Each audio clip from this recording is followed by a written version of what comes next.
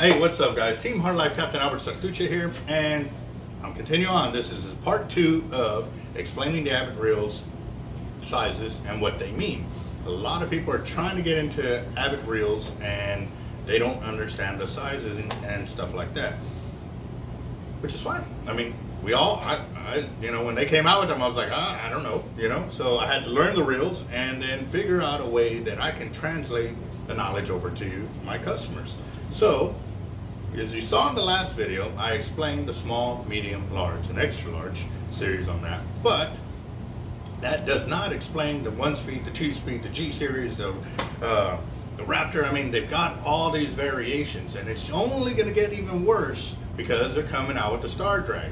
And I say worse because that's just that many more names and sizes that you're going to have to remember or understand. So let me go and take a little bit of your time today to show you a good way to break this down, and then this is also going to help you understand which reel is going to work best for what style of fishing you're going to be doing, because obviously sometimes you can't throw down $400 or $500 for a reel. You only need the $200 reel. Save yourself some money, guys. Pay attention. We got a lot of knowledge coming your way, and if you're just now subscribing to our channel, thank you very much. And keep passing the word. The faster we can grow, the faster we can hit our next mark. And I've got a huge thing once we hit our 5,000 subscribers. Yes, 5K is going to be an extreme giveaway, guys. I mean, this is going to be pretty epic. I cannot divulge any more information other than it's going to be extreme, guys. This is going to be huge for us. I mean, as well as the channel and everything else, but I definitely, like I said, if the guys have met me and come in and chilled with me here at the shop, you understand how I work. I get lifted up, I'm going to lift everybody else up with me. So stay tuned, guys. We got a lot of growing to do, and, you know, let's get on with the knowledge. So. Gotta bite. I got a lot of stress on my mind. It's a nice day to go. Yeah, I got a line. I'ma call the whole team. Alright, so here you have seen where I broke down the names and the sizes. Now I need to do a little more explaining. Alright, so let's do this.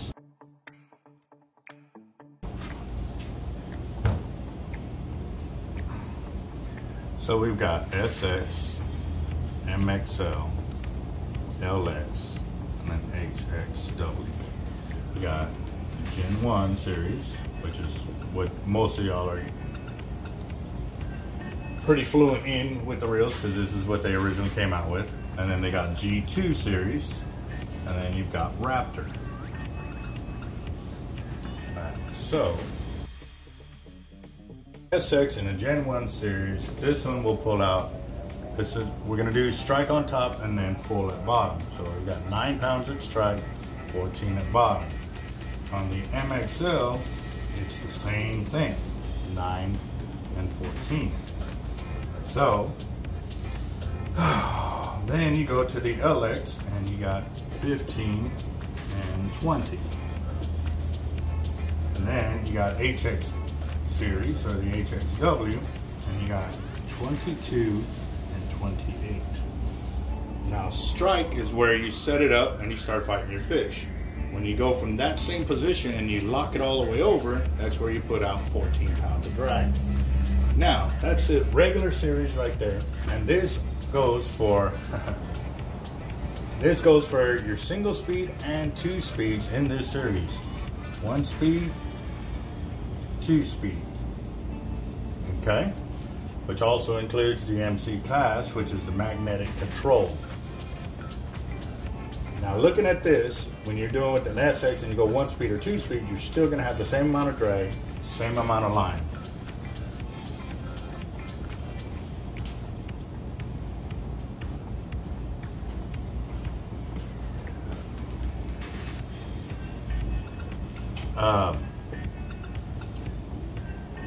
Alright, so same amount of line, same amount of line capacity, or same amount of drag and line capacity for all the reels. This one has its own, this one has its own, and so forth. Okay, so you have to ask yourself that question. Whether you want a single speed, a 2-speed, or an MC, in this series, that's what you're always going to have. It does not matter if it's a single speed or 2-speed, you're going to have this on here. Now, when you go up to the G2 series, it increases to 13 and 20, and that's the same for both the MXL and the SX. The LX goes to 21 and 28. Alright, so when you get to the HXW series, they don't have a G2 in them. It's only on these 3 sizes. So right here is your G2 series. Okay? Now with the HXW, what it does, well, let me go back over here. Once you go from Gen 1 to Gen 2, then you got Raptor. This is basically your happy medium between a lot of drag and an okay drag. Alright? So, once you go up to the Raptor series, now you're dealing with 17 and then 26. And this one actually goes to 21 and 31. The LX is going to go 28 and 38. Yep, LX Raptor 28, 38. And I've got my little series here because that's a lot of numbers to try to remember off your hand, especially early in the morning. I have not had my coffee yet, but I'm trying to get this broken up for you. And these are a lot of numbers, but I'm just trying to give you a quick little rundown of this. And that way you can better understand what you're dealing with when you're talking about with these reels. Now with the HXW Raptor series, you're dealing with 40 pounds of strike and 50 pounds at lockdown. Now, with going with the G2 series in comparison to the G1, that's the same thing. You have a single speed, you have a 2-speed, and then you have the same thing, 1-speed, MC, 2-speed, MC. Same drag, same line capacity. And it repeats itself over for the G2 series. You got 1-speed, 2-speed, 1-speed MC, 2-speed MC. Okay, now this is where it changes. When you get to the Raptor series in this, it's only a 2-speed MC. It's only one series of that reel right there. Over here you have 4 of them. Single speed, 2-speed, 2-speed, or single speed MC, 2-speed MC. But even though you got an SX G2 MC 2-speed, you're still dealing with the same drag, same line capacity. And the same line capacity goes for all 3 series of reels in each of these categories across. Okay. So the same line capacity for these all the way across.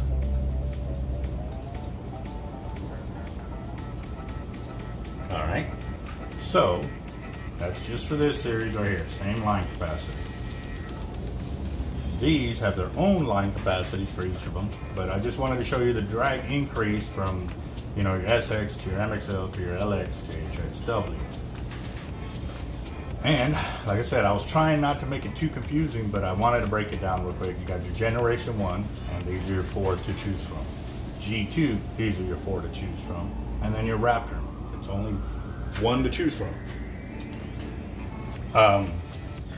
With going from a G1 to a G2, that drag increase is really more prevalent, or where you really need it is when you're dealing with the 2 speeds.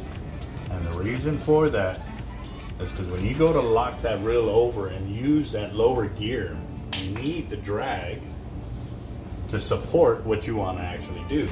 Because once you drop it down and lock it over in gear and you drop it into lower gear and you start cranking and you don't have the drag it needs to be able to do that lower torque, you're basically spinning your gears. You're not going anywhere. So if you're going to go any kind of surf fishing using surf weights, you want to stick with G2 or higher. Okay, see if I can see that. Yes. Okay. Okay. If you're doing any kind of surf, the surf weights, stuff like that, you want to go G2 series or higher. Okay. If you want all the bells and whistles and never have to worry about your reel, then I'd highly recommend going with the Raptor. Hands down, if you can afford it. If you can't, even if you go with the G2 single speed with MC for casting ability, you're getting the same drag as a 2-speed. The 2-speed helps you for when you don't catch a fish and you're trying to torque in your surf weight, or you do have a fish on and you're sitting there just bogging down, you can drop it down a gear and start cranking.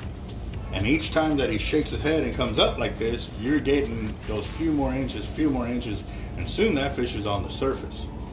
So this is a more in-depth explanation of your original series, your G2 series, and your Raptor on these reels.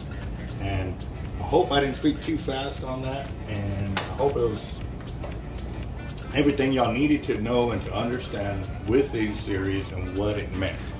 So remember, same line capacity, same drag for these reels in those categories or those series of reels. You got your Gen 1 series, G2 series, and your Raptor. So whether it goes, and these go all the way down.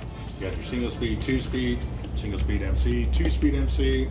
All of them have the same thing up to the Raptor. The Raptor is the only one that is in its own category. And like I said, I didn't include the J series or the narrow series on the HXW because that's a whole nother diagram that I have to pull over. But just remember, you want line capacity for land-based fishing, these are the sizes you're going to be looking for: small, medium, large. Alright guys, I hope that was enough information for y'all. And again, like I said, this is Team Hard Life Captain Avet. We've been fishing for Avets for more than a decade now, and it is one of the best things that's ever happened to us for land-based fishing. And now, like I said, I mean, I used to have 27 rod and reel combos because I needed a reel that couldn't do what this one could do, or vice versa. I do now. These reels, I mean, you see me fish with these 4 sizes for virtually all the different styles of fishing I'm doing. The only time I ever change up anything, align my rod length, because obviously I'm not going to take a 10-foot rod on a boat or on a kayak, but I can switch up and put my 9-footers on, or my shorter rods, still the same reels. So if you want to save some money with yourself, be sure to ask yourself this question: what are you going to be doing with it, and how do you want to fish that reel? I mean, these are some big questions. I mean, and this is also going to save you. I mean, if you don't need a Raptor, you're doing some small inshore fishing, freshwater, you're dropping off a boat and they got nowhere to run and stuff like that, and you really don't need a Raptor unless you know you're battling some big old monsters in there and they keep spooling you or whatever. Then you can upgrade your line capacity and go with a higher drag capacity reel. So yeah, just food for thought, guys. Me personally, like I said, I fish with almost nothing but Raptors. I have fished with the G1 series and the single speed, and I have gotten my butt kicked on a lot of big fish because, not because I didn't land them, but because the fight capacity, it was on their side. They had a lot more to give than I did, and so it took me longer to fight them. Now I'm dealing over here, so I'm fighting these fish in quick, which means I'm not wearing myself out. I'm not wearing the fish out as much. I can get into the boat quicker or to the pier faster, which means when I go to release them, they swim off faster and stronger than they would if I did a longer fight battle over here. Alright guys, I hope that helps y'all greatly. And if y'all have any more questions, feel free to ask and comment within the channel. Like I said, don't be afraid. If you don't ask a question, I can't help you. And this is only going to help me help y'all. So again, guys, y'all have a good one, and we'll see you later.